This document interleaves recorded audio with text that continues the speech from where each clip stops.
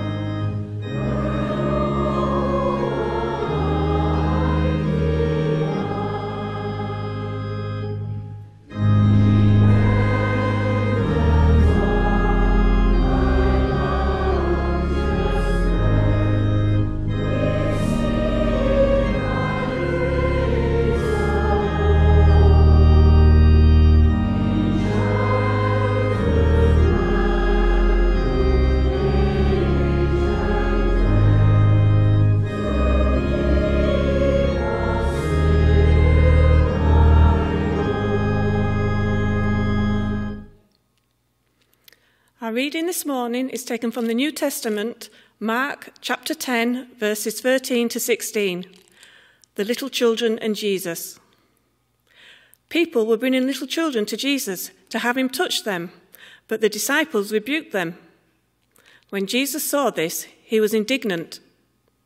He said to them, "Let the little children come to me, and do not hinder them, for the kingdom of God belongs to such as these. I tell you the truth, anyone who will not receive the kingdom of God like a little child will never enter it." And he took the children in his arms, put his hands on them, and blessed them. Amen, and thanks be to God for this reading from his holy word. What a wonderful thing to remember. The time when Jesus was weary and a little bit worn, and the people kept coming, and the mothers wanted to bring their children to be blessed by this carpenter of Nazareth. The disciples could see Jesus was tired. They stopped them, but Jesus told them, "Suffer the children to come unto me, forbid them not, for of such is the kingdom of heaven." And he put them in his arms and he blessed them. Can I say, one of the great privileges of being a minister in the church is that sometimes you are called either to baptize, sometimes to bless, and in fact, sometimes to do both. I've baptized infants in hospital. I'm just hours old. I've baptized people in their 80s. It is a sign of belonging. But at baptisms and blessings, strange things can happen. One of my friends told me the story of when he was doing a baptism, and a big brother was watching as a little brother was being baptized by the minister in front of the congregation. The minister said, "I baptize you in the name of the Father, the Son, and the Holy Ghost." At which point the big brother looked at his mum and dad and said, "Did he say ghost?" Last week, observing all the protocols on Mothering Sunday here in Alloway Church, there was a very small gathering of people. It was meant, of course, as you'll remember, to be a bigger day. And yet, even although it was a very small gathering, it seemed to me to be very, very poignant. A little girl, Rose, was baptized and received a blessing from the church. Rose is a much-loved daughter, and she has a great start in life. She has a mum and a dad and family and friends who already encircle her with love and care. And she has a church where forever she will be most welcome. How did we welcome Rose into the church? Well, I used water, of course, the sign of life. Jesus said he was the living water. And with the water, I made the sign of the cross on Rose's forehead. The cross still is a sign of hope and love, a love which is stronger than death. And we presented to Rose a Bible, God's guiding word. Someone once said, basic information before leaving earth. But here is the other thing that we did at the baptism of Rose. I said a special blessing. Not just any blessing. It is a blessing that's normally sung by the congregation, but I said it over Rose. The Lord bless you and keep you. The Lord make his face to shine upon you and be gracious unto you. The Lord lift up his countenance upon you and give you peace. Why does that prayer move me so much? Because it is very, very old. It is in fact a blessing which was given to Aaron by God for the people as they journeyed in the wilderness, having left Egypt, towards the promised land. If you've read the account of that journey, you'll understand it was a very, very testing time. The journey took much longer than they thought. People nearly gave up hope, wanted to turn back. But on that journey, they would learn about themselves. They would learn too of God. And although they were tested, amidst that testing, they would be blessed. So God gave Aaron the words, which we still use in the church today. As for that wilderness people, despite these struggles, they made it. Personally, I've believed for a long time that we need God's blessing in our lives.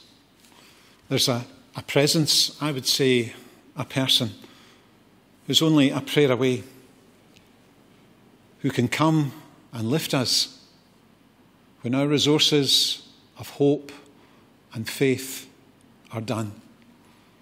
Someone who can come by our side, not to take our burden from us, but to share it with us. Rose not only got baptized, she got a blessing. And I know there may be people out there for whom these ancient symbols mean nothing. And I respect these people.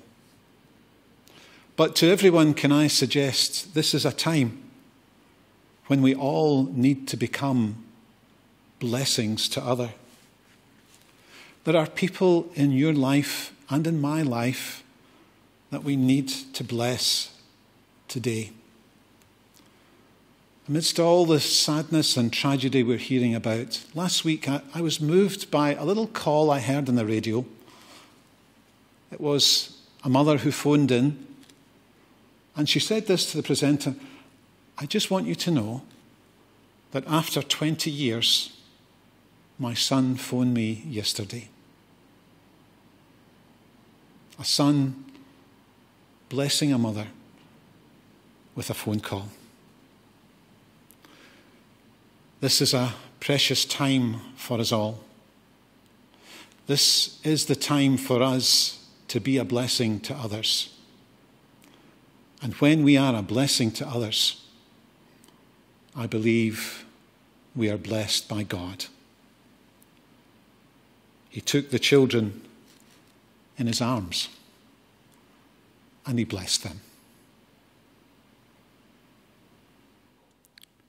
Let us pray. Lord Jesus, you travelled through towns and villages. You welcomed children. You cured illness and disease. Come to our aid now in the midst of this pandemic. May we know your healing love. Heal those who are sick, we pray, with the virus. May they regain their strength and health through quality medical care. Heal us from our fear, which prevents nations from working together, neighbours from helping each other.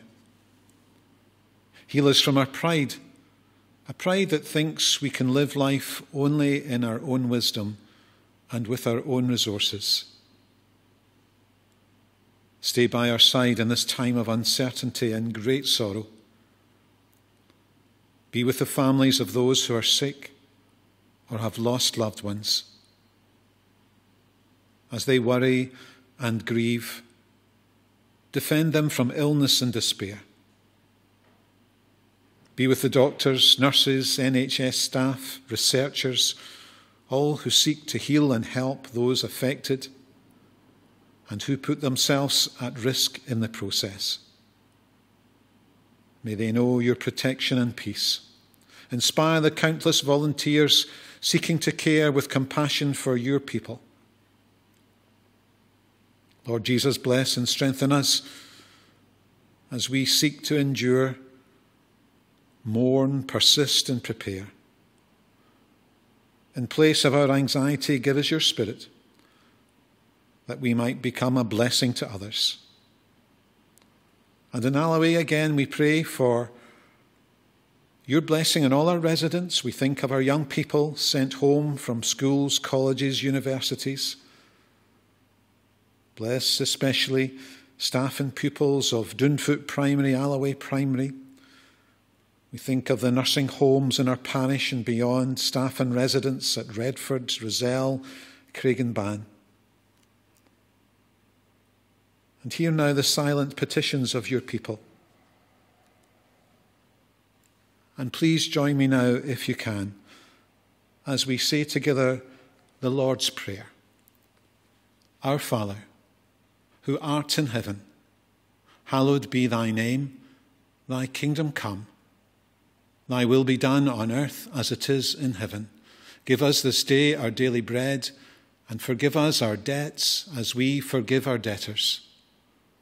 Lead us not into temptation, but deliver us from evil. For thine is the kingdom, the power, and the glory forever. Amen.